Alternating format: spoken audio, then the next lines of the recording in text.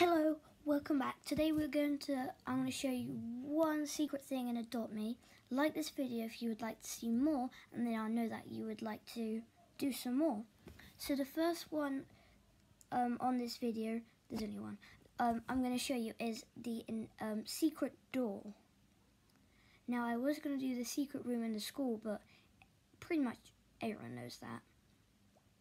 If you didn't, basically in the school, if you go to the pet training room, in between the brown chair and the tree on the right hand side when you walk in, get a friend to put you in a stroller and put you through the wall, and then you'll go into the secret room. Just have to push the stroller and then jump out. Right, so you get to see how bad my driving skills are. So you have to go to the glowing building thing, so that blue one over there, and in between that and the big rock is a little door. Okay, so if you'd like to see more, I'm not going in that door, you can, and I'll show you some more. Bye.